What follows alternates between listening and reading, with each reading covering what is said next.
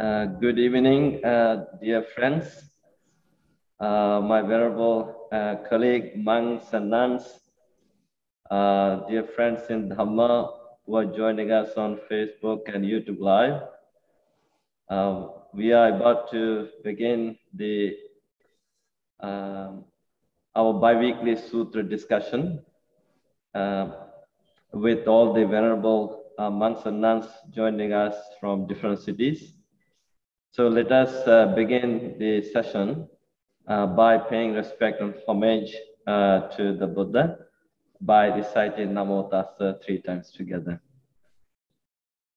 Namo Tassa Bhagavato Arahato Samma Sambuddhassa. Namo Tassa Bhagavato Arahato Samma Sambuddhassa.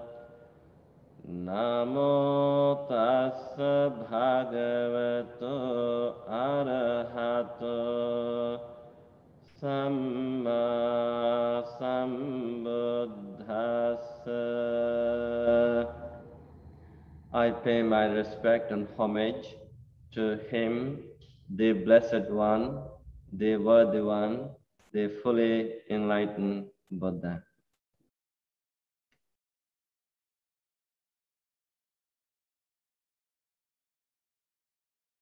Dear friends in Dhamma,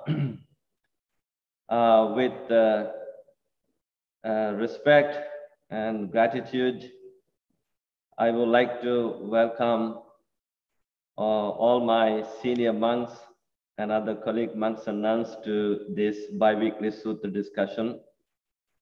So today, we are very fortunate to have the most venerable Bhikkhu Bodhi. And we also have the most venerable Bhante Yogavachara Rahula. And these are prominent monks in our time who have done a great service to the Buddha Sasana by authoring many books, translating the Tripitaka into English. And it's a great moment for us, and I consider it is our good karma to have these venerable monks. Bhante Bodhi is joining us from New York City, and Bhante Yogavachara Rahula is joining us from Washington, D.C. Then among us, we have Venerable Yutta Dhammo joining us from Hamilton, Stony Creek. And we have Bhante Uparatana joining us from Washington, D.C. And then we have Bhante Kusala joining us from Toronto, from our temple. And we have Venerable Samten Chordan joining us from Ottawa. And we have Venerable Verapanyo joining us from Washington, D.C. And we have Venerable Punarjan Suwarna joining us from Boston. And we have Venerable Sister Khema joining us from India. It's early morning for you. And then we have Bhante Vangsananda joining us from Seattle. And then among us, we have my teacher, Bhante Mudita, joining us from Detroit, Michigan. But it would be nice, Hamadru, to have your video on so that people can see. And also, Bhante Vangsananda, if possible, have the video on. So 2 weeks ago, we had a nice discussion about the practical Buddhism. And what prompted us to have this discussion is this book. The title of this book, authored by Yuttadhammo Bhikkhu, can you bring it to the full screen? Yeah. That one. Yeah. Yeah. That's right. This one, Practical Buddhism, authored by, this side. It is too bright. Yeah, we can go back. So we had a very good discussion about practical Buddhism, and a lot of wonderful ideas were coming out from the venerable monks and nuns. And then some of you suggested that we should have one more discussion about the same topic. And so we said, okay. And then I was thinking of some other months, and what came to my mind was Bhante Bodhi and also Bhante Yoga Vajrahula. So I sent an email invitation to these masters, and they replied to me that they said they would join, and I was so thrilled. And so what I think Bhante Bodhi said something very interesting in the email. I will talk about it later.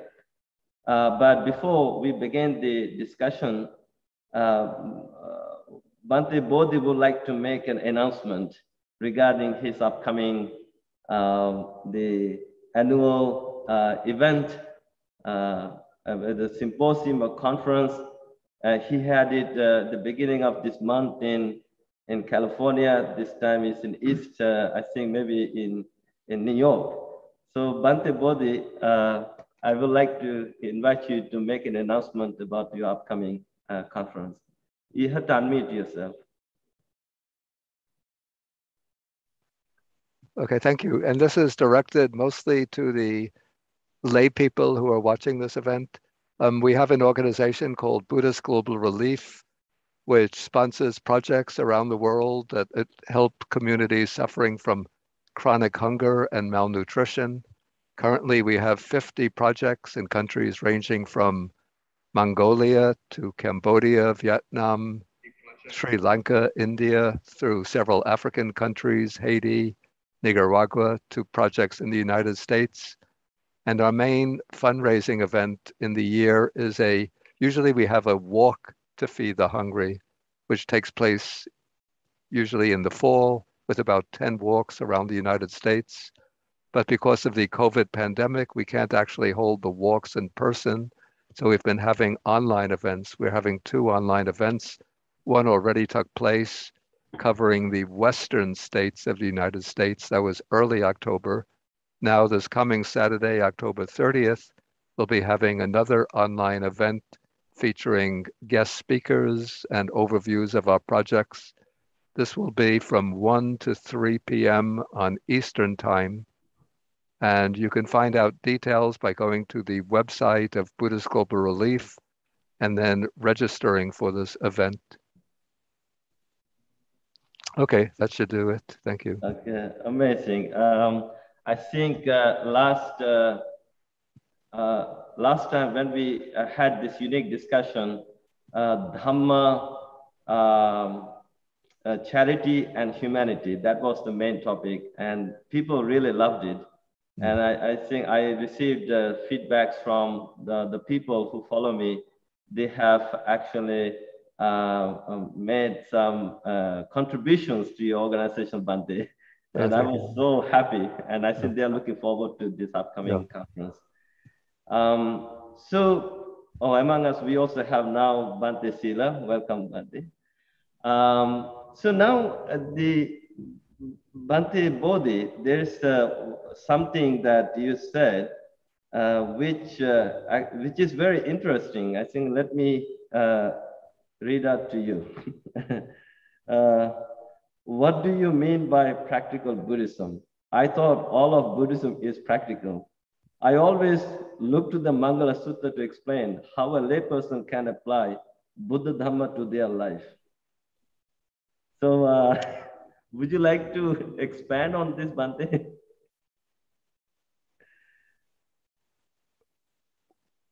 Well, I raised the question, what is meant by practical Buddhism? So Yeah. I didn't realize that this was the title of a book by Venerable Yuta Dhammo. So maybe he should expand on what is meant by Yeah. what he means by practical Buddhism. Okay, that's you. Whenever you to Dhammo, we can't hear you. No, we cannot hear you. Whenever you to Dhammo.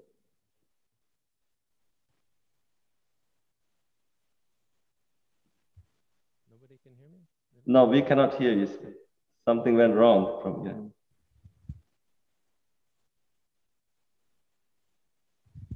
Okay, I'll come right back. Okay, now we can hear you now. Okay.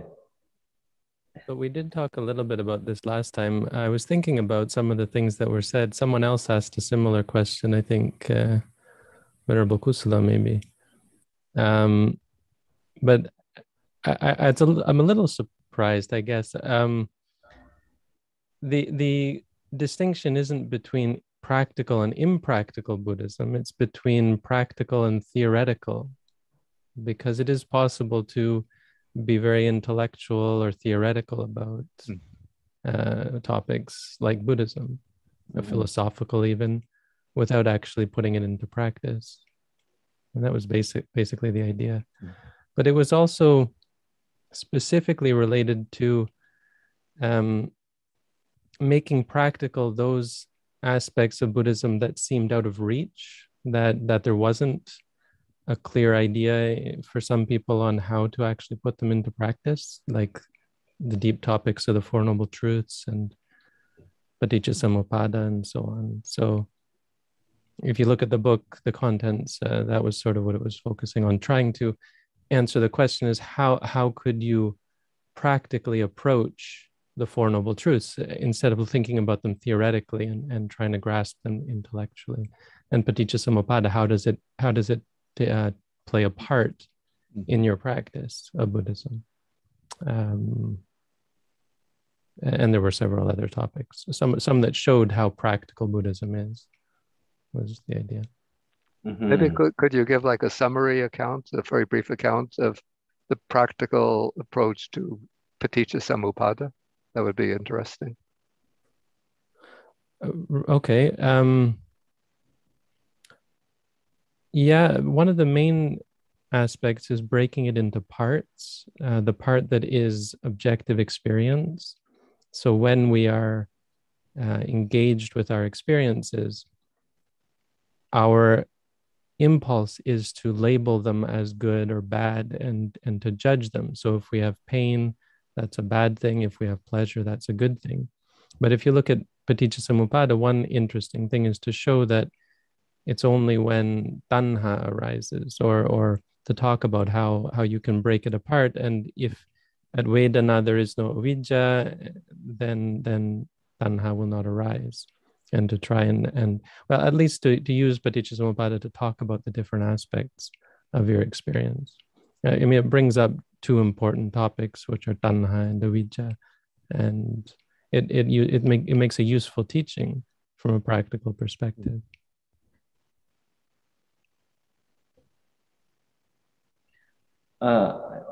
Okay, so this is a very friendly discussion we are having among the venerable monks and nuns, and anyone can raise a question, or if you have anything to share, you feel free to share that with us or with our audience.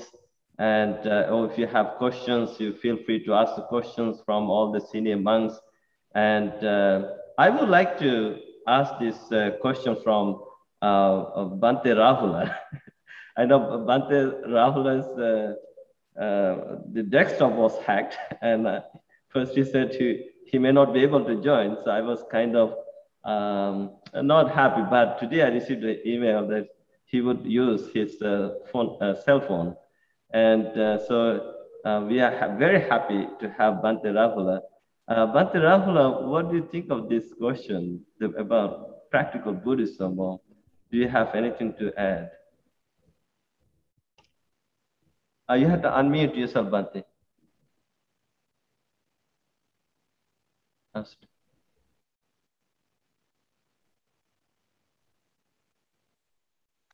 Okay, can you hear me now? Yeah, now we can hear you. Well, I didn't hear the discussion last week, but from what I just heard now, I kind of, approach practical Buddhism in a little different way in actual how to implement, especially the practice of mindfulness, because everything starts with mindfulness. If we're not mindful of our thoughts, our intentions, our feelings, then it's going to be very difficult to apply, some other things. So I had an interesting experience yesterday. You mentioned my computer got hacked. That's true, in a very severe way. And I applied. I practiced what I preach. That means I practiced pausing when I discovered that was going on. I paused. I took a few deep, slow breaths. I felt any tension arising in my mind or the body, and I just paused without reacting. I just took a few deep, slow breaths, and on the out breath, relaxing the body. And actually, I call that an M&M.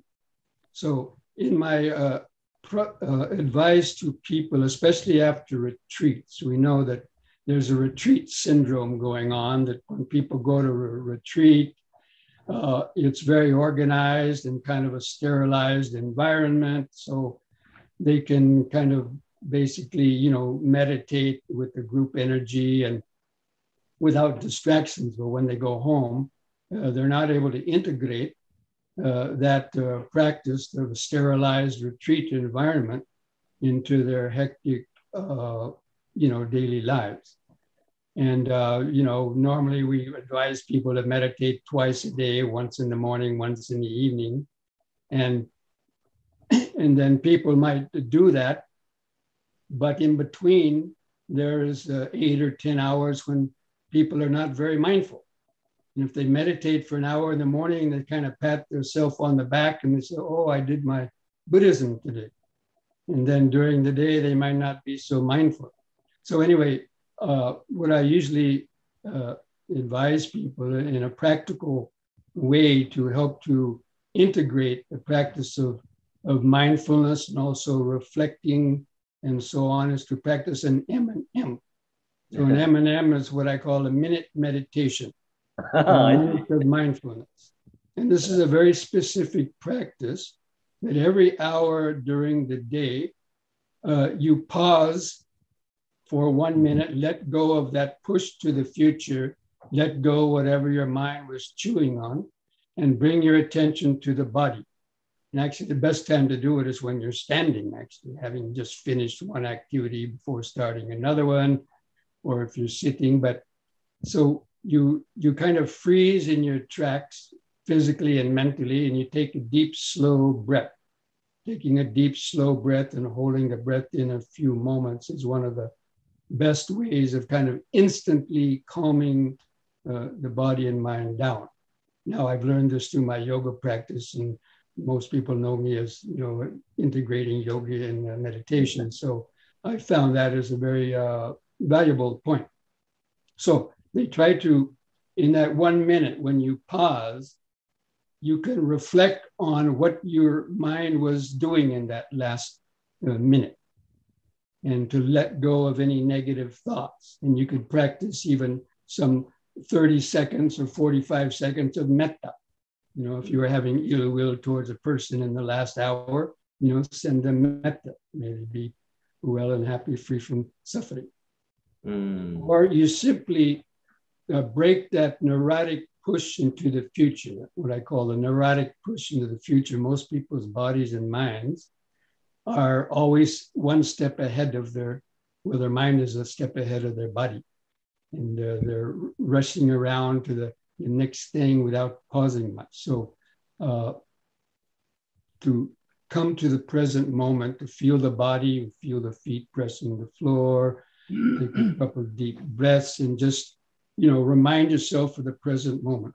Standing, sitting, hearing, thinking, be able to kind of pull yourself back and just observe what state your body and mind is in. And then, as I mentioned, if you're holding some ill thoughts, you could even practice forgiveness, for forgiving some person for insulting you, in the last hour, or forgive yourself if you did something unmindful and you're, kind of blaming yourself for doing something unmindful, so you can forgive yourself. So the idea is that you relax any tension and stress or negative thoughts in that 1 minute, and it is possible to do that. And then you start the next hour fresh, and most people keep on carrying over their moments of stress and tension hour by hour throughout the day. And by the end of the day, they're kind of a nervous wreck and take it out on others or have to get a drink or something. So doing these, so the M&Ms are a way of releasing stress hour by hour rather than accumulating stress hour by hour. And then by the end of the day, you might feel like meditating in the evening, because one of the biggest complaints of so many people is, oh, the big day was so busy, I'm so stressed out, and I didn't feel like meditating. Yeah, that's true, that's right. But if they learn how to release the stress hour by hour by practicing these M&Ms, and then that will go a long way to help feel better at the end of the day. And we chose a minute because anybody can really stop for a minute. You'd have to really be a skeptic or, to say that, you can't stop for 1 minute, an hour, because you waste so much time anyway. So you can do a lot in 1 minute in terms of, letting, forgiving anybody that did something to you, sending out metta, or just relaxing the nervous system, just taking a few deep breaths to really get a hold of yourself, to come back into the present moment. And that way you'll be more mindful. Then if something happens in the next hour, hopefully you would have recharged. It's what I call a mini battery charge. So these M&Ms are like meditation supplements, right? So people take supplements, to supplement their diet and so on. So these are supplements to supplement, even if we do longer meditation in the morning or evening, to connect the dots in between, to do the mini mindfulness charge throughout the day. So when you get some unexpected news or something happens, you'll be more quick to be able to say, okay, this happened, relax, don't be excited. And, then be able to consider what is the proper step to apply right effort and so on. So this is what I found to be a real, practical, a practical way to, because it's practical because anybody should be able to stop for a minute, and you don't have to be in any special place. It should be doable for most people. And especially if people don't meditate longer, it's even more important that they do that. And they'll reap the benefits of that, of just doing something that simple as pausing and coming to the present moment. So that's the, one thing that and apart from 1 minute, even, we have 10 seconds, 15 seconds here or there during the day, when also, if we know how to do that, when we're standing around waiting for something, the checkout line in the supermarket or in the dentist office, instead of looking around or looking through magazines, we can just feel the sensations on our body and just take a few deep breaths and send out metta to, to people and so on. That's interesting, Bhante. Thank you for sharing that practical aspect of Buddhist practice, M&M practice. And I think even I have seen people advertising 1 minute meditation, something like that. So dear Venerable Sangha members, if you have any questions regarding that M&M practice, feel free to ask the questions. And if you have something else to add into this practice, again, feel free to share with us. And if you have any questions, of course, if you want to tell a story, share something, please raise your hands. And also, this is a kind reminder to all our friends who are watching us on YouTube and Facebook. If you have any questions to ask from Venerable Monks, and please make a comment with your questions. We will take your questions. So now we have Venerable Kusala raised his hand to maybe to tell a story or share something. Venerable Kusala. Thank you, Bhante. Namami Sangha. So with the story of Bhante Yogavachara Rahula's computer getting hacked and how he responded to it, it's a great example. And in that explanation, I didn't hear him showing any frustration or any anger or even trying to call technicians and getting spammed again. These things happen to people, especially when they are in trouble like that, in these countries. So that's really practical Buddhism. And I see in the book, Venerable Yutta Dhammo has included 2 suttas. One of them is the Girimananda Sutta, in which we find the 10 perceptions. One of them is the perception of impermanence. The other, especially these 2 connect with perhaps the computer getting hacked story, the anatta perspective, that we detach ourselves from the problem. And then now we look at the goal of Buddhism, which is to eradicate craving. And I think this example brought Buddhism closer to our lives, because just while we are dealing with life's problems, we can see how even the Girimananda perspective can help us practice Buddhism and detach ourselves. And it's because Bhante Sarnapala mentioned about stories, and Sister Khema is here. I think we have, well, she can explain this better, but I'm trying to recalling a conversation between she and I in Missouri, I think in 2011, once, and she had this, she had to go see a physical therapist because of a, leg pain or something. And she was practicing, this is not my body, this is not me. And then suddenly the physical therapist pushing some part of the body and saying, oh, this is me. So suddenly, none of that insight sometimes helps with severe pain, but it's although it's funny, but in that there is, practice, there is, for us to see that we don't have to really be involved with everything that we experience. I have been visiting hospital patients, and sometimes when we have a conversation, more than praying, we try to share some insight, saying things like, may you have wisdom to detach from any pain. So this wisdom, I think, is practical Buddhism. We unplug, anything works when you unplug it for a minute and then replug it. So even with pain that we feel, or frustrations after a computer getting hacked, or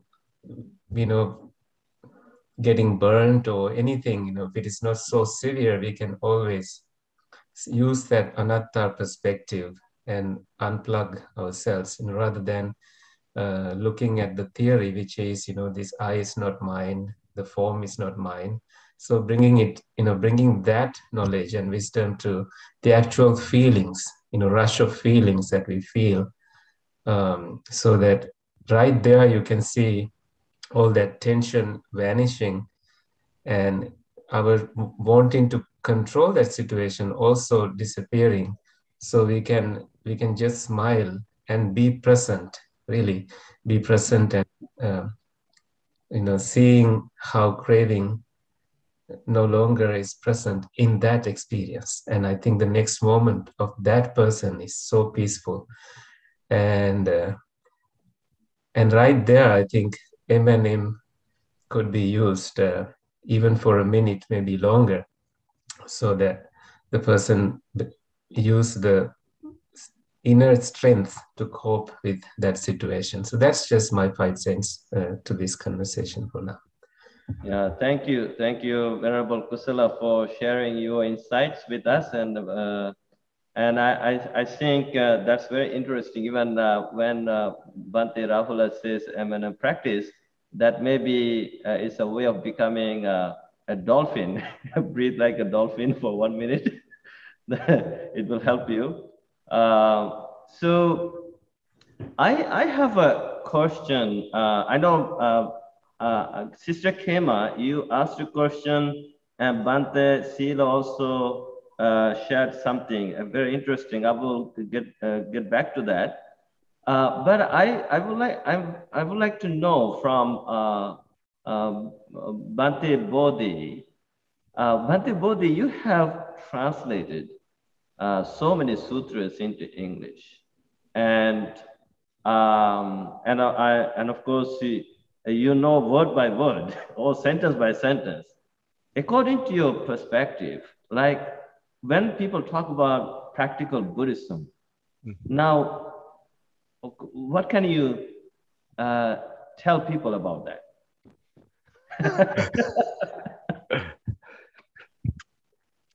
There are just so many ways to understand the idea of practical Buddhism.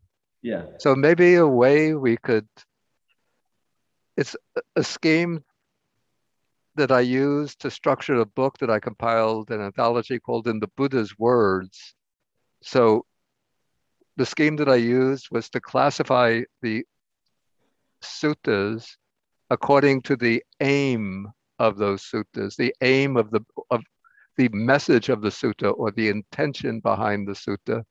So I use a threefold scheme. One is to promote good and well-being and happiness in this present life. That is in terms of mundane goals, mundane purposes. So in that category, I included the teachings that deal with family life, the way husband should relate to wives, wife to husband, parents to children, children to their parents, teachings on right livelihood, teachings on social solidarity, and also teachings on how the king, in this case, the wheel-turning monarch, should govern the kingdom. Now we'd have to transpose that to democratic or supposedly democratic systems of government. Okay, so those are practical teachings concerned with promoting the mundane well-being and happiness of people in this present life. Okay, the second category of teachings are teachings that promote the well-being and happiness directed towards future lives, in the sense of the practices that conduce to a fortunate rebirth, a happy rebirth. So to understand this level, one would have to bring in at least some of the theoretical teachings of understanding the workings of karma and how the karma governs the rebirth process. So that would be something like the theoretical basis for this. But then at the practical level, we would have the teachings concerned with dana, with giving, generosity, sila, observing precepts, and I would call this the meritorious types of bhavana, of meditation, particularly maybe the lower levels of the Brahmaviharas and the devotional meditations like recollection of the Buddha, Dharma, and Sangha. So a lot of these practices would also correspond with the practices that aim at promoting well-being and happiness in this present life. But now the aim has shifted, even though the practice might be the same. So for example, observing precepts would also promote harmony and harmonious relations between people in this present life. But when you undertake the precepts with the aim of a fortunate rebirth, though the undertaking is the same, though the precepts are the same, the motivation is different. Now you're undertaking the precepts for the purpose of creating the wholesome karma that will be conducive to a good rebirth. Okay, then the third level or the third governing purpose in the suttas is the attainment of ultimate liberation. This is the paramatta, the supreme good. In other words, the attainment of nibbana. So there we would bring in, all of the teachings in the framework of sila, samadhi, and panya, aiming at vimutti, at liberation. Yeah, so that's interesting. I remember that you have actually beautifully expanded the practical teachings of the sutras. I think the Pali terms you have used is called Sanditthika Sukha, Samparayika Sukha, and Paramatta Sukha, something like that. Yeah, it was Ditta Dhammika Sukha. Okay. Yeah. Then Samparayika Sukha and Paramatta, the supreme good. So the whole purpose of this is a sukha. We are using the word sukha, happiness. I think it's hita, not only sukha, but hita sukha, well-being and happiness. I think there's also, I don't know what the Pali is, but in Thai they say prayod, which I think comes from payojana. Isn't there a Pali word? I see. Yeah, payojana could mean the purpose. There's the three, because in Thai it's a very common teaching to talk about Ditta Dhamma Payojana, Samparayika Payojana, and Paramatta Payojana. Prayod, they say in Pali, in Thai. Yeah, payojana would be more a commentarial word. Okay. Yeah, but it has the meaning of purpose. Yeah. So the payojana is the word beneficial? Payojana is more like purpose. Purpose, okay. Or application, one could say. Okay. Yeah. So it is payojana or payoga? It would be payojana. Yeah. Payojana, okay. Yeah. Interesting. I think that's very insightful for us, for our listeners. And there is there any venerable monk or nun who would like to ask a question, or shall I take some questions from the audience? What do you think?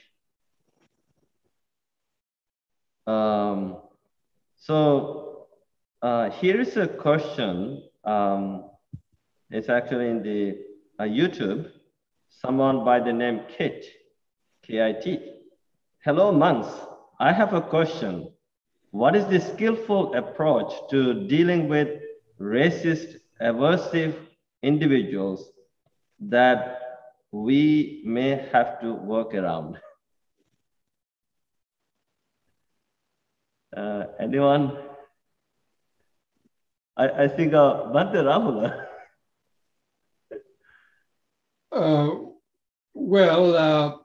First of all, again, if they're saying something, take a deep breath and then observe what your reaction is. But also, you have to understand, have compassion for this person's their ignorance, and their conditioning and how they're brought up. And so a bit of compassion to them and not having, checking any, really negative thoughts toward them. And, but, those are very difficult situations. Mm. And but that's the first thing I would say is pause and not let what they're saying, generate a lot of negative thoughts in you. And then you might respond to them in some way. But usually these people are very hardened in their viewpoints. So it's not easy to change them at that moment. Yeah, I would say in the present circumstances, of course, it depends a lot on the person, but it might be a little bit dangerous to directly confront a person like that. They can turn violent and they might even have a weapon with them. So you have to be very careful. Bhante Bodhi, can you give us an example, like how to confront the people like that? No, I would say my advice is not to confront them. Okay, not to confront. Okay. I said, don't confront. Okay. Okay, interesting. Anyone else who would like to add something? If you're close to Buddhahood, you might try to confront them.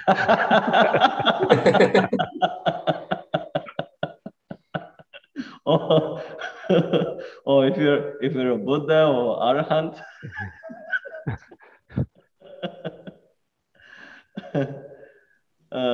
I would be okay. Sister Khema, you're raising your hand. I think you have to unmute yourself. I promise I'll be short this time. Okay, anyway. No, I think the word confront is a difficult one to accept, because if someone comes at me, I understand a primary rule in Buddhism, and that is that I can't change anyone else and I can't bring them anywhere.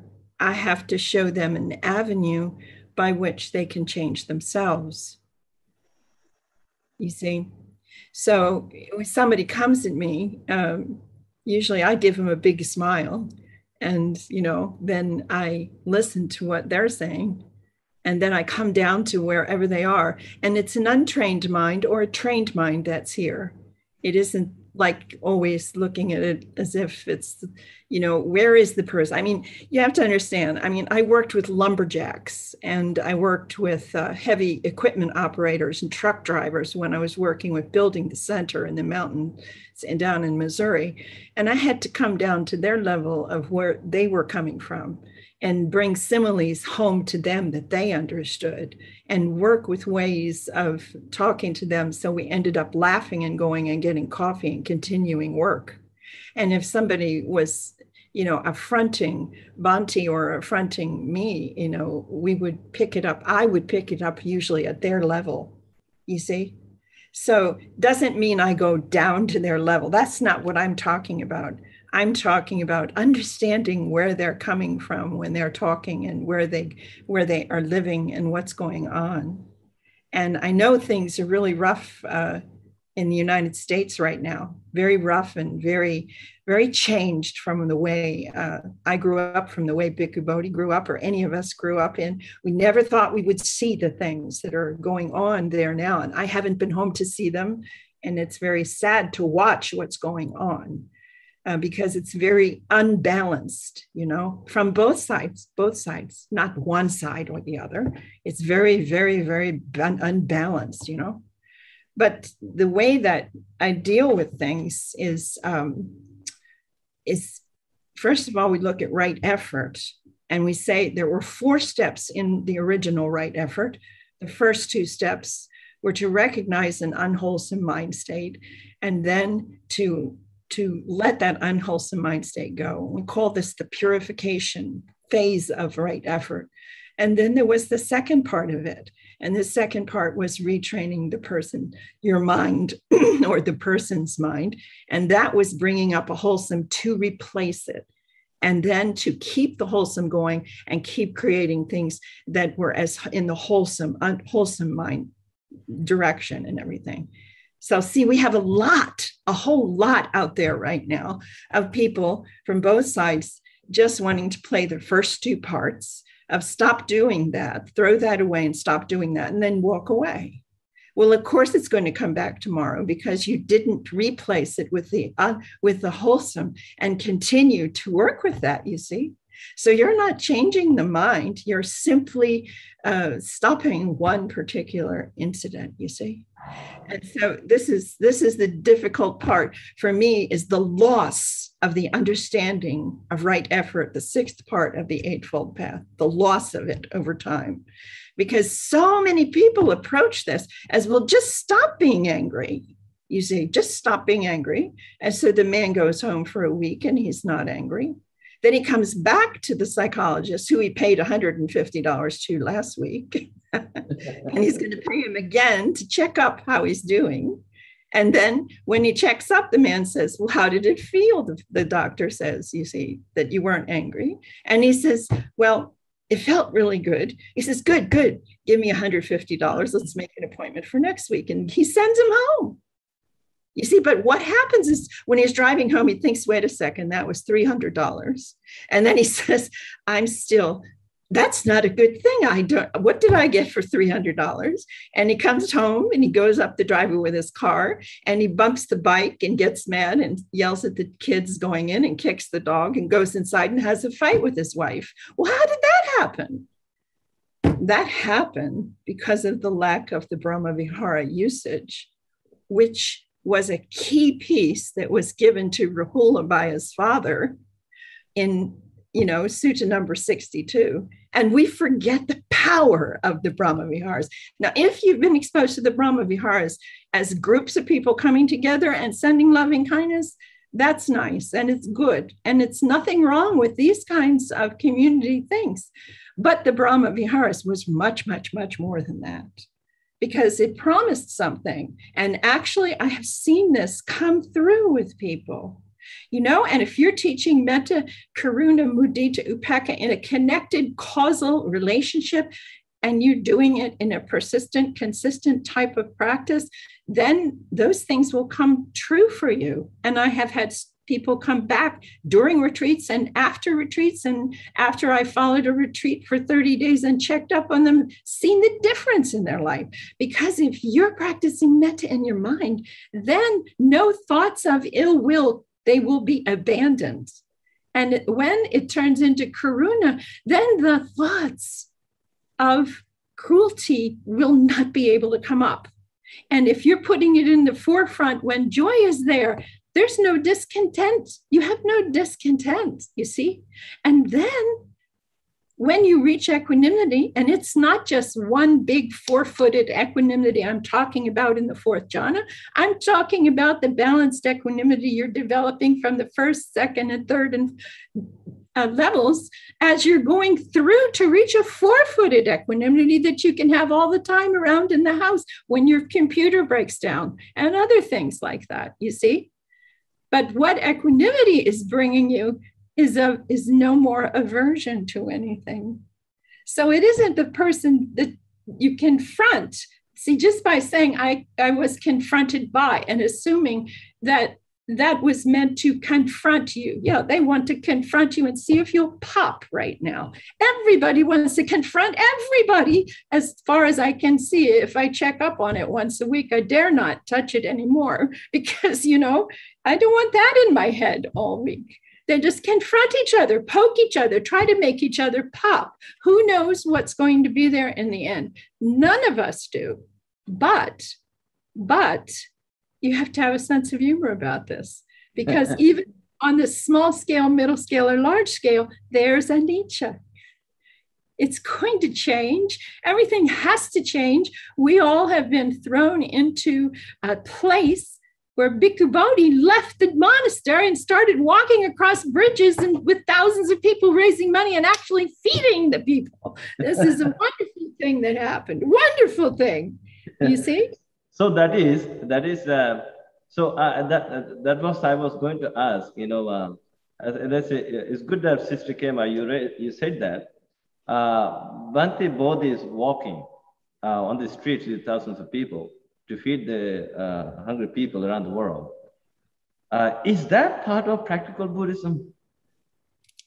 I think so, absolutely. Okay. Absolutely, positively. Okay. People want to move, they want to march, they want to be part of a group, Yeah. So I remember, I met you once when I came to Chang'an Monastery a long time ago. and I always thought he's there and he's translating and he's teaching classes. And I know people in New York that love your classes who are friends of mine. Yeah. And they tell me about them all the time. And the things that came out of your course for me and teaching, I didn't know who was in the potter shed until you told me. In number 140. Is that part of, there's another movement, it's called Engage Buddhism. So could it be Engage Buddhism? Bhante Bodhi, what do you think? Yeah, certainly. Usually we seem to often we think of practical Buddhism, or we conceive of it in a very personal and privatized sense. What I do with my mind, how I deal with the stresses and tensions and challenges that I meet around them. How do I preserve my equanimity, my balance of mind? But also part of practical Buddhism is, I would say, how following the principles of the Buddha's teaching do we act to alleviate the suffering around us by taking action that will directly help people who are facing various types of suffering, not only the inner psychological suffering, but suffering due to especially poverty, social oppression, and so forth. Yeah. Okay. So yeah, and just the way Sister Khema mentioned about walking, the walks to feed the hungry, the way this actually started, I think this was back in 2007. I had a dream that I had walked down the length of Manhattan with my alms bowl going on alms round. So I had this dream, and then I thought someday I'm going to have to do that. Then I think it was the year 2010, a young man from Oregon came to stay with me for a few months. He wanted to learn Pali. And then I asked him when he was here, have you ever been to New York City? And he said he passed through it one time coming out from the airport, but he's never actually been in the city itself. So then I said, why don't we see the city in a full-scale way by walking the entire length of Manhattan? And so we started out from New Jersey, actually Fort Lee, New Jersey. We walked across the George Washington Bridge to, 179th Street. Then we turned on Broadway and we walked all the ways down as far as Chinatown, which is on the southern tip of Manhattan. Fantastic. So then sometime later, about a week or two later, I told some of my students that we had done this walk down the length of Manhattan. And at that time, Buddhist Global Relief had started. And then one of them came up with the idea, why don't we do a walk for the purpose of feeding the hungry?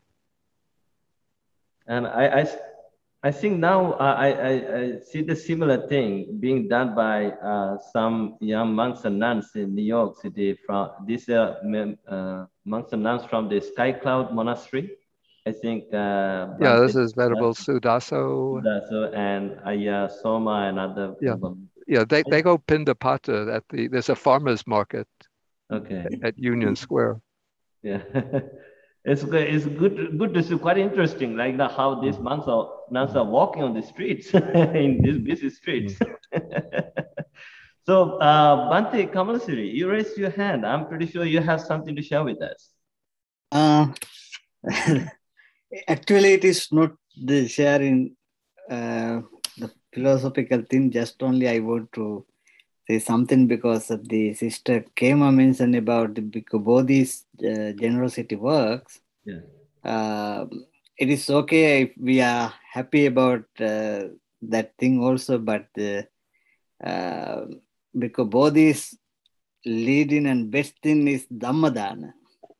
Not the army, other danas, Dhamma Dana. Therefore, it is better if we think about that.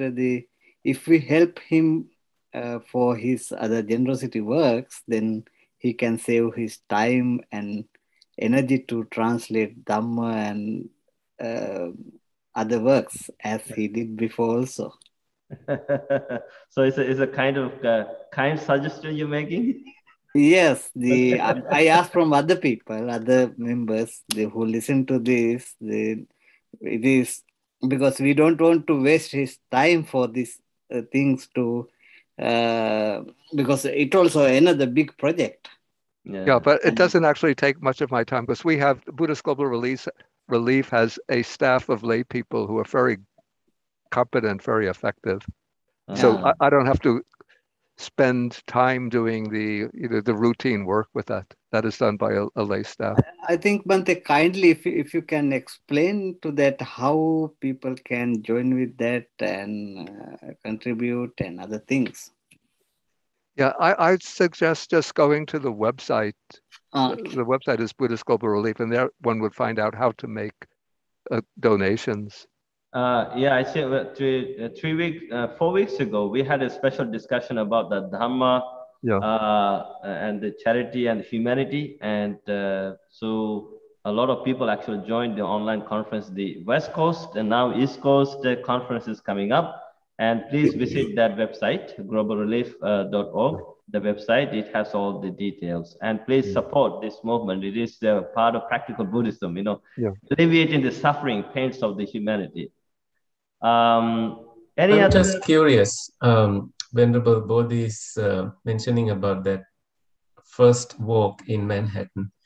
And I'm just curious what the response from the community was at that time, or like, did it pick up eventually, or was that first day itself was surprisingly great? That first walk, the walk for hunger walk, not the walk. The walk through Manhattan was not a fundraising walk. It was just done for the exercise of it, and just for the. I wanted this young man who was staying with me to see. Not that. Yeah. When someone in the audience suggested that. I see. Yeah, we started off. This was 2010.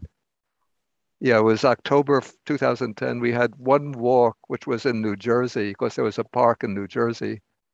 And we had about 50 people maybe joining that walk. But then the next year, a number of people, I spent the fall of that year, I was in Michigan actually, and there was a woman that I know from Michigan. Her name was Maureen Bodenbach. She's a very devout Buddhist. So she organized Buddhists in Michigan to hold a walk through near Ann Arbor, at a park near Ann Arbor. I think Venerable Mudita, was he the one from the Detroit Vihara? A group of monks from Detroit joined that walk. And then there was a group of Aya Santusika, a nun in California. She picked up the idea of conducting a walk. And so she mobilized a lot of people in the South Bay area around San Jose, Palo Alto, they did a very long walk of 16 miles, which was too long, but people were able to join the walk at any point along the way. So that was 2011. There were 3 walks: New York, Michigan, and California. Then the next year, more people picked up the idea of holding walks. So regularly, we've been holding like about 10 walks in the US, including St. Louis. Let's see. Gee, I'm forgetting. Yeah. I'm getting old, so I'm forgetting things. No, I think, but I remember having a conversation with you. I think I sent an email. I wanted to organize a similar thing here in Toronto, in downtown Toronto, with your presence, but you were so busy last couple of years, and you said you're hoping to make a special trip to Toronto, to Canada. So during that time, we can organize it. Still, I'm very interested in organizing such a walk. Yeah, that would be great. Yeah. And here in Toronto, also in Ottawa, in capital city of Canada. I see. Yeah. So I see 2 hands raised. Bante Verapanyo from Washington, D.C. What do you have to say?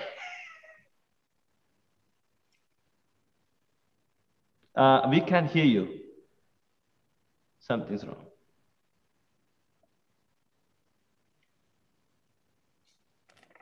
Okay. Okay, I solved it. So I wanted to bring up this question about, there is plenty of suffering in the world, and plenty of, suffering to try and help with and to transform. So how do we determine, as a monastic or someone wishing to deal with the suffering of the world, of ourselves, how do we determine to find that balance between spending all of our time helping others with their suffering and addressing our own suffering, or do those go in tandem? How do we find that balance? Because for me, something that I really find is that there's a lot of empowerment that comes from community. There's a lot of inspiration for my practice that comes from working with other people's suffering, and can also be very difficult, but very kind of pushes me to be meditating and to be aware and to be watching my mind very closely. So how do we kind of find that balance between helping others to alleviate their suffering and focusing on alleviating our own suffering and doing our own suffering? Okay, Sister Khema raised her hand. You want to... First identifying the connection of all of us together.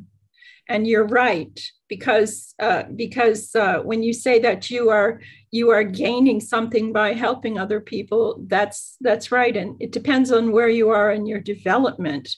But I have people come to me who are very, very stressed out, or very older people who they have free time, but they spend their time caught in the past and caught in past and caught events, and they need to rebalance. And the best way for them to rebalance is to help someone else, is to go and help other people in a close way. For instance, if you just have your leg in a cast, then you should go help a man who has no leg. It's easy over here because there's so much of that, unfortunately, but it's true.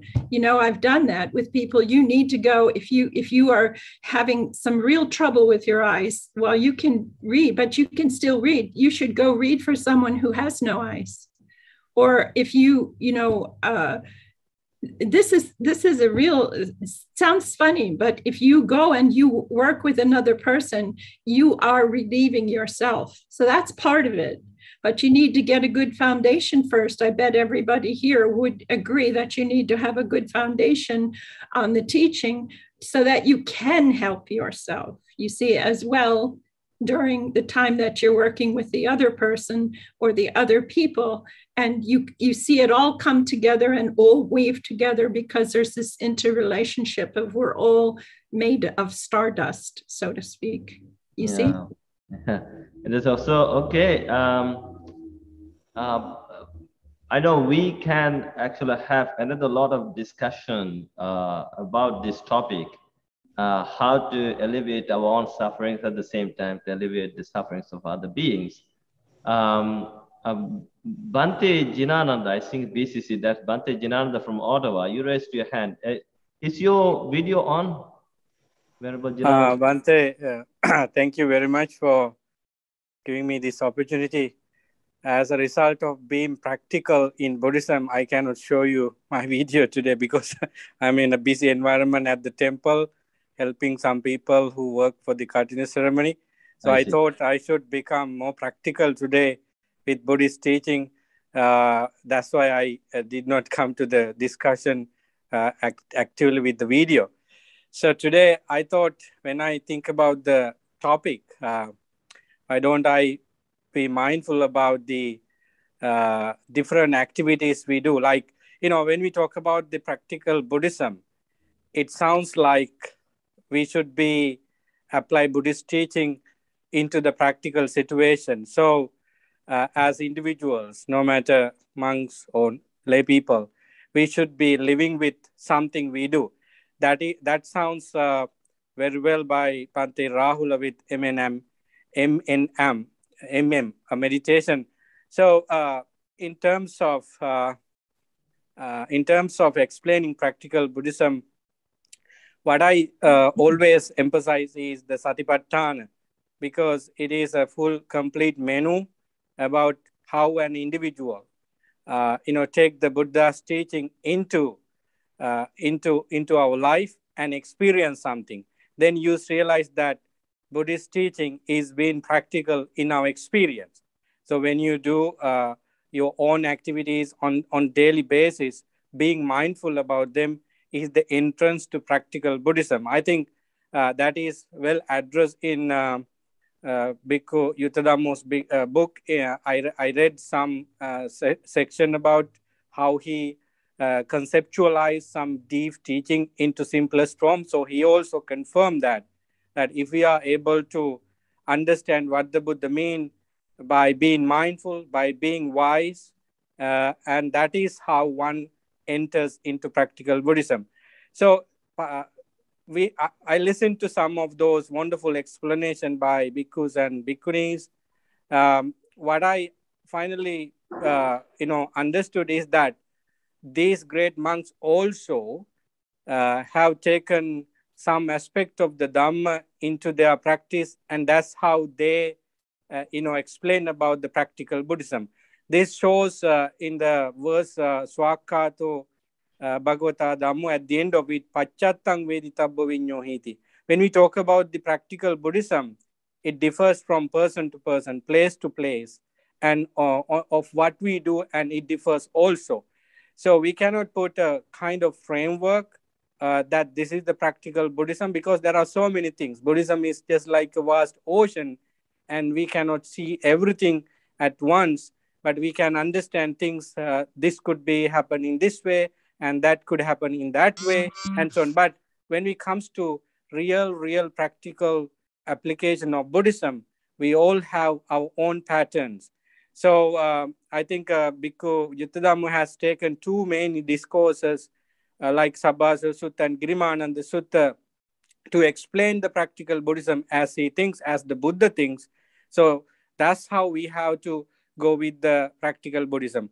The reason why I say this, because some people who listen to the discussion might understand that when we talk about practical Buddhism, which part of Buddhism is more practical, and which part of Buddhism is less practical, and what can we do with Buddhism when we live in the West and in the East, and as householders, as monks, and so on.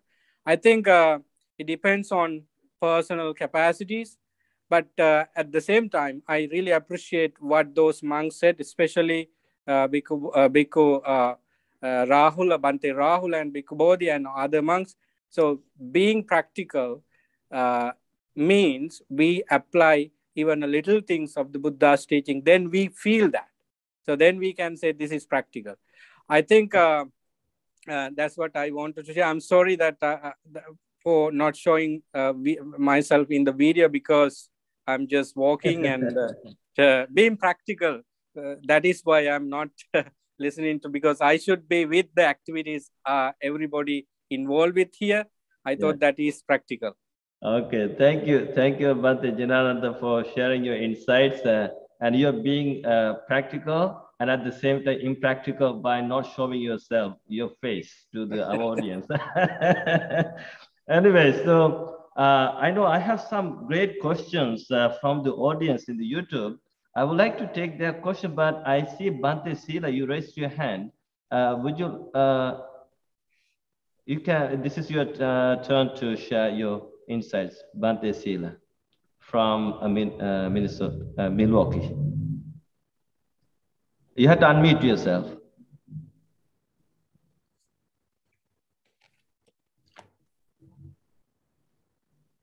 Okay, let him figure out the technical thing. Okay, now we can hear you. Okay, Bhante, I'm working as a hospital chaplain over last 10 years. I wear my robe and walk into the hospital patients' rooms, and everybody see me as a Buddhist monk. That is my most important thing, because that is what I wanted to do. And I can't promote any religion. I can't advise people. Only thing I can do is I can assist people to get out of any kind of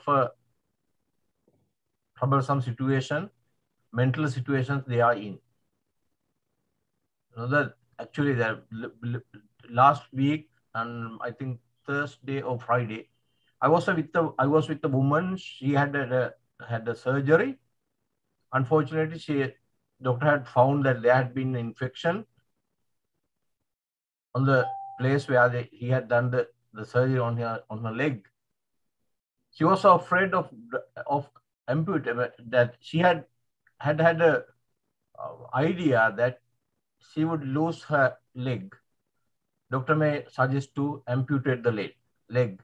She was crying and crying and crying. The nurse called me and asked me to come and help this woman to do whatever it is possible to console this woman. Actually, I told her to just understand that your leg is okay. Doctor is working on that. Doctor still doctor has not suggested you that he has to amputate your leg. And just bring your complete attention to this moment of your life. You are thinking about the future, what will happen tomorrow or day after tomorrow, next week maybe, right? You are thinking of how you live with your family, how you can spend your time in a wheelchair, as you said. Then she needed to learn how to be present in mind.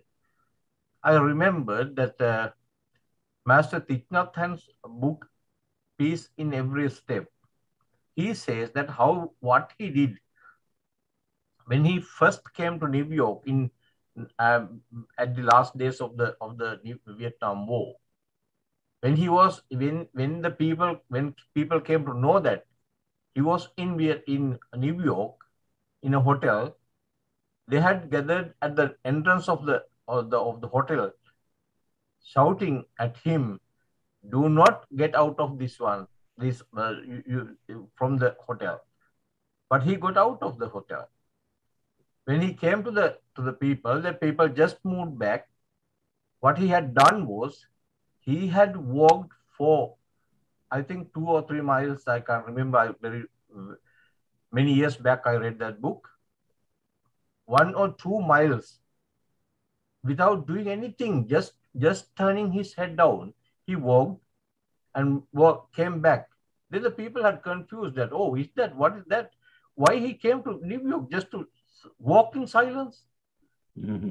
That is how it started. I think what I am doing is people ask me at the end, are you a Buddhist monk or from where did you learn this? All over last 10 years,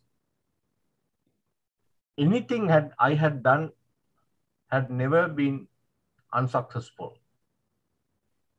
I have many people, I have helped many people to change, solve their family problems. Sometimes people call me later and tell me, please tell us what to do in this kind of a situation. That is what I think we should bring to this is practical, this is theory, this is in practical, not what is that. That is what in my personal experience is just learn to be calm and help people in whatever it is a situation. Thank you, Bhante Sila. I think that, of course, Buddhist teachings can be brought to the people all walks of life in a very practical way. As we said, the whole purpose of the teachings of the Buddha, and I think in some sutra Buddha made it very clear. My whole purpose is to talk about the suffering and to talk about the end of the suffering. So wherever the suffering is, if you can help that person become free from suffering, and I think we can bring that practical Buddhism to any part of the society. So I know we don't have much time. I have some great questions from the audience, and thank you, Sandhani and Anoma, for your kind words. I think I would like to take this question. Bhante Bodhi said he had a dream to walk in New York City. So this is regarding a dream, which says it's come from Bhavani. Namaste. How are thoughts and dreams different? Do dreams come from past life experiences?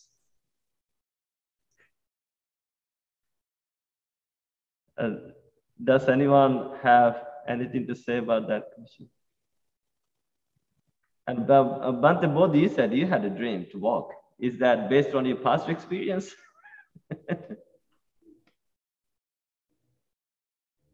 I don't know.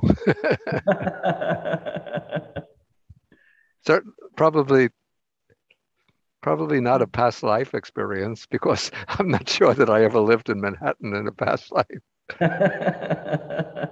Otherwise, you would not end up in Asia, right?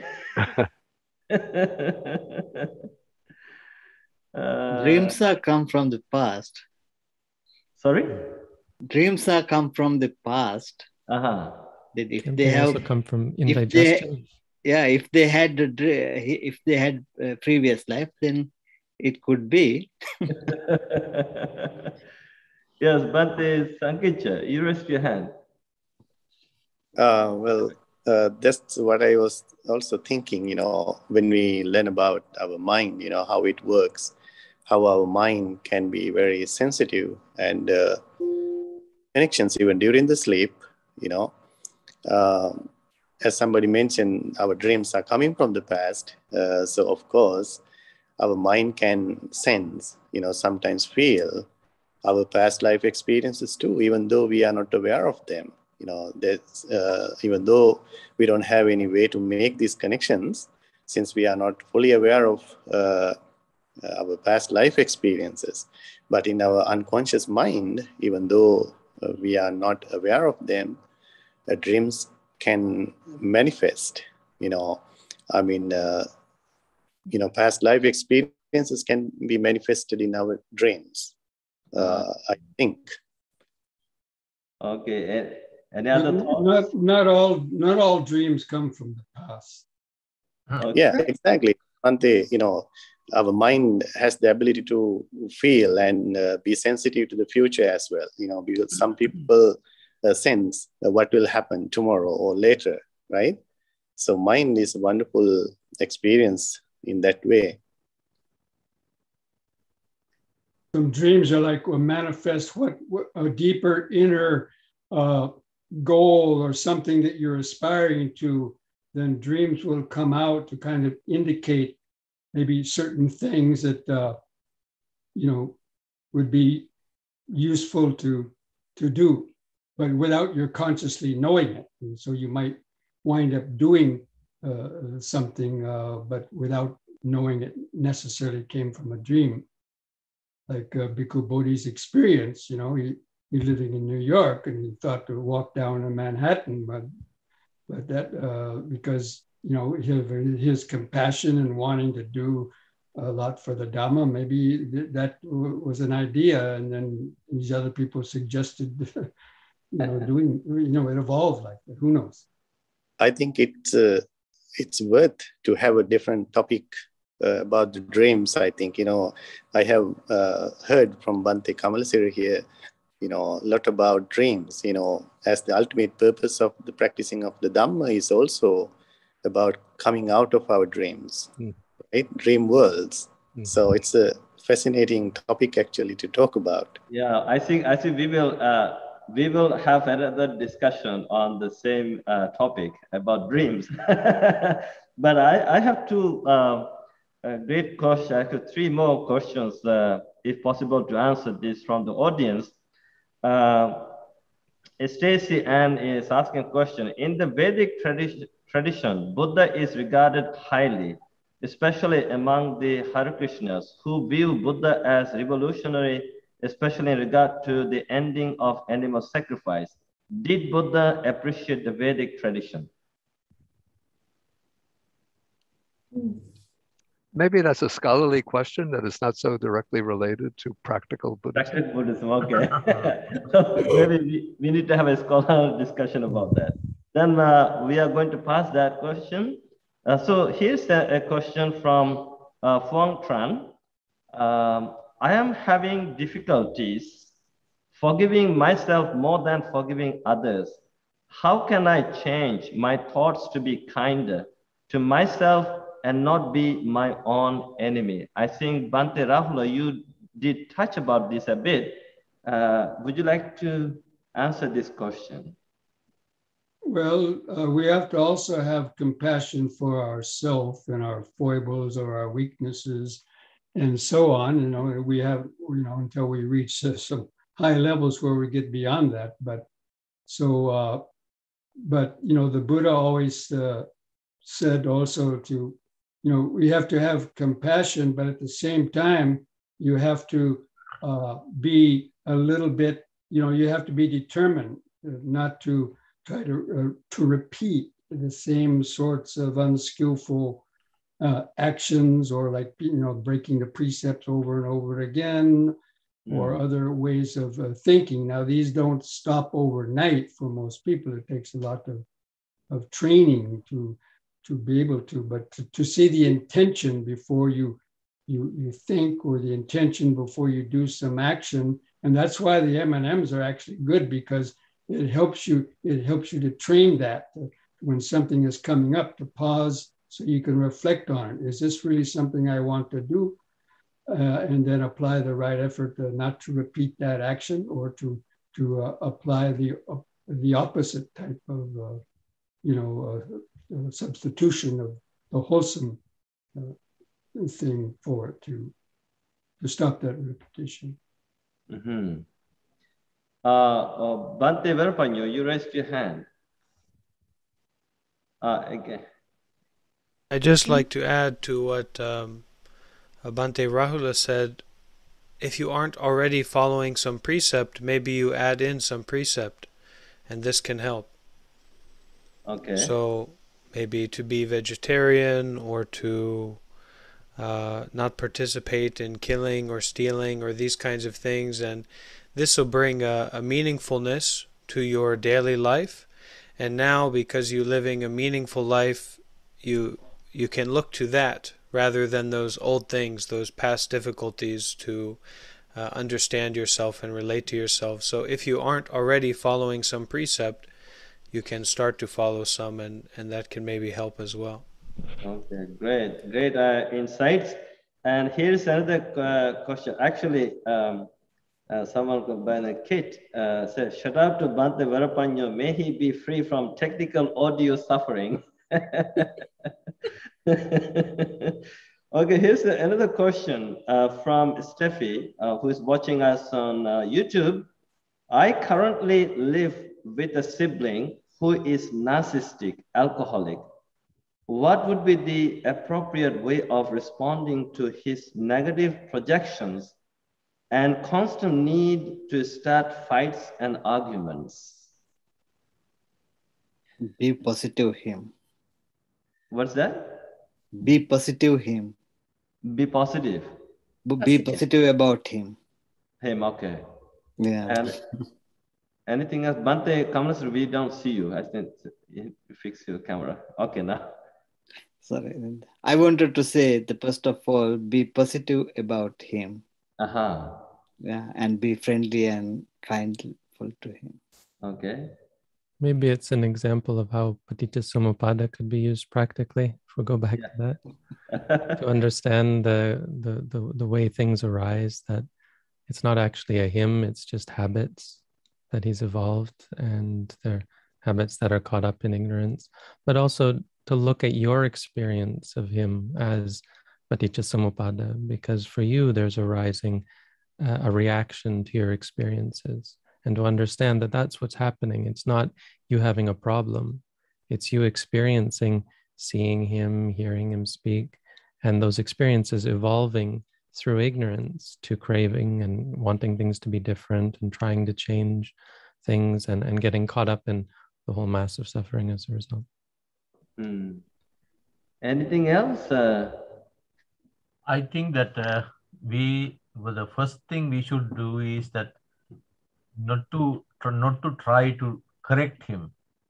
Okay. Or to order him to not stop it, you are stupid, right?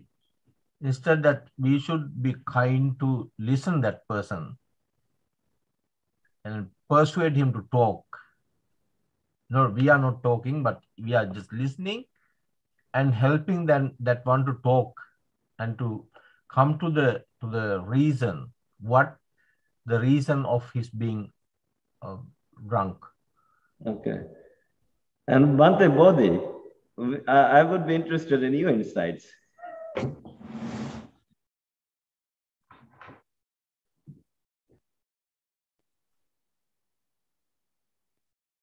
Bhante Bodhi, can you hear us? Yeah, he unmuted. It might be wise to either kick him out if you're living together,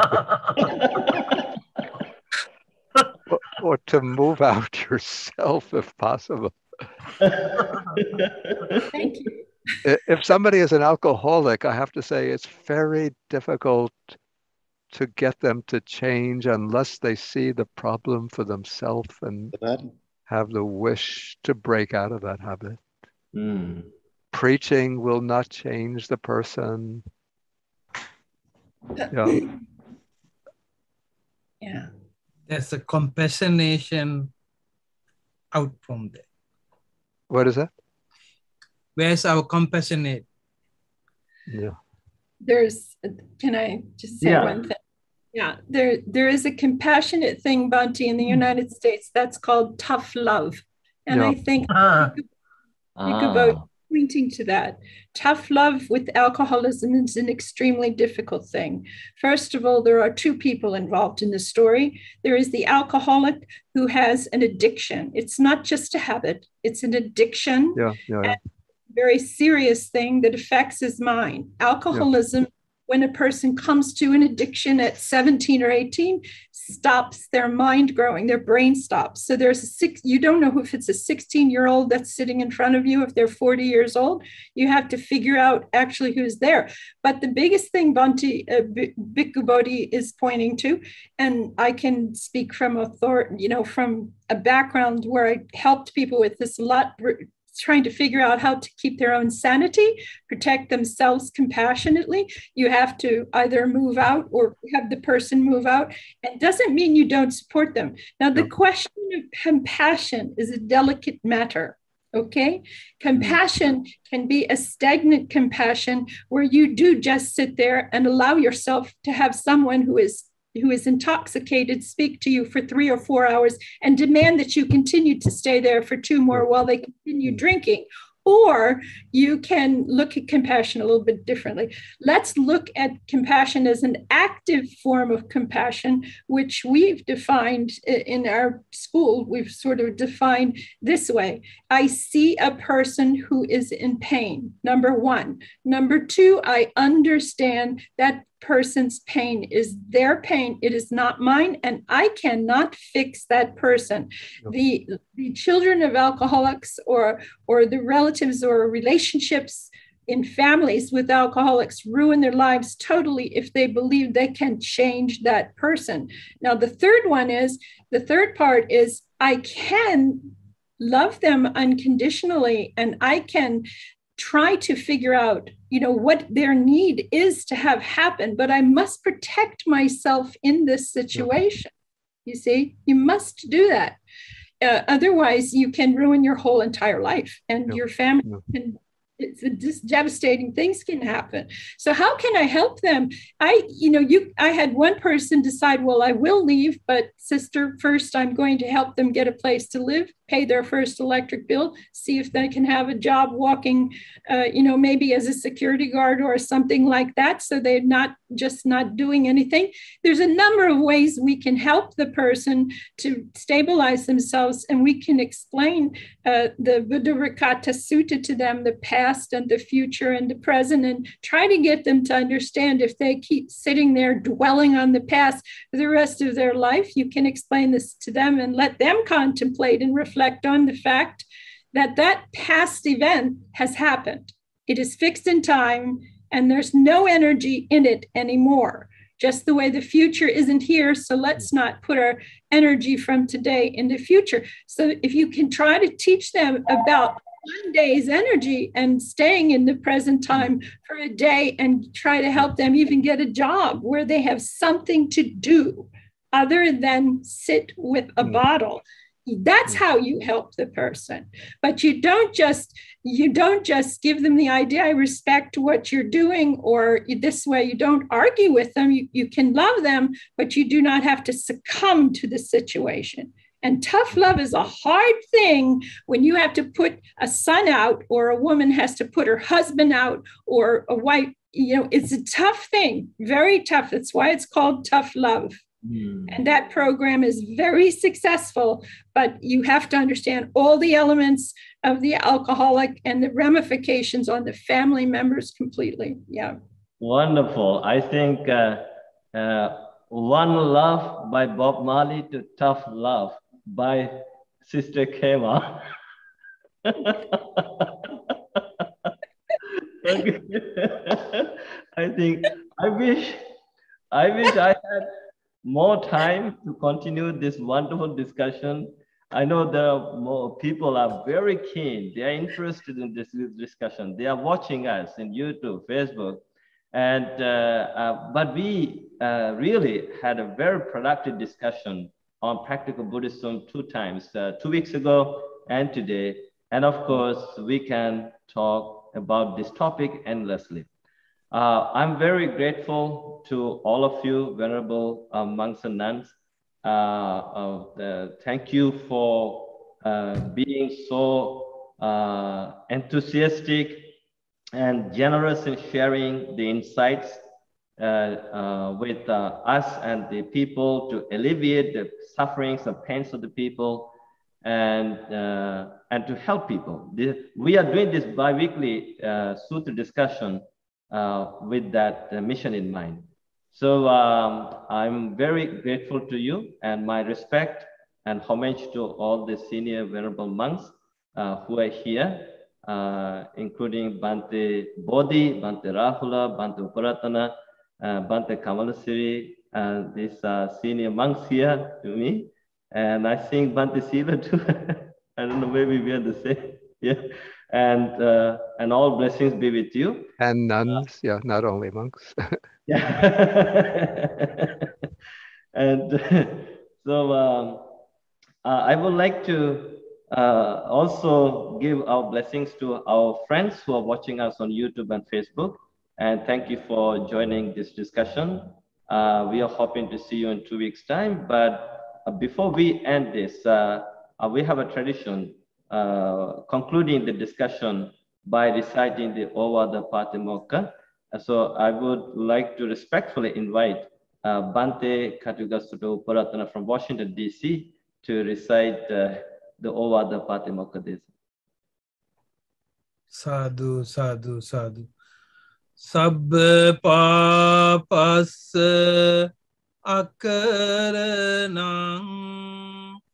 kusalasa upasampada sacitta pariyodapanang etang buddhana sasanang Khanti paramang tapotitikka nibbanam paramang vadanti buddha nahi pabbajito parupagati samano hoti parang vihetayanto anupavado anupagato pati mokkhecha sangvaro matanyutacha bhattasming Pantancha sayanasanang adhichittecha ayogo etang buddhana sasanang. Sadhu. Sadhu, sadhu, sadhu. That was so beautiful, Bhante Uparatana, how you recited those Ovada Patimokkha verses. It was so beautiful that took me to Sri Lanka, how the venerable monks recite these gathas in loudspeakers. And I felt very great, my respect and gratitude to you, Bhante Uparatana. And once again, I'm very grateful to Bhante Bodhi, Bhante Rahula for accepting my personal invitations to join our bi-weekly sutra discussions. And we are hoping to have your presence in the future discussions, because your presence gives us a lot of motivation, a lot of inspiration. So maybe it is my tanha, it's my attachment to have you in every discussion. And of course, other venerable monks and nuns, Venerable Yuttadhammo, Venerable Veropanyo, Venerable Sila, Venerable Puratana, Venerable Kusala, Venerable Jinananda, Sister Khema, and of course, Venerable Samtan. So then all of you continue to become part of this bi-weekly sutra discussion. And may all of you have all the blessings of the Buddha, Dhamma, and the Sangha for your long life with good health and happiness. May all devas continue to protect and guard you with the divine blessings. And may you be well, happy, and peaceful. May all sentient beings be well, happy, and peaceful. Good night from Canada. I'm hoping to see you all in 2 weeks' time. Bye-bye.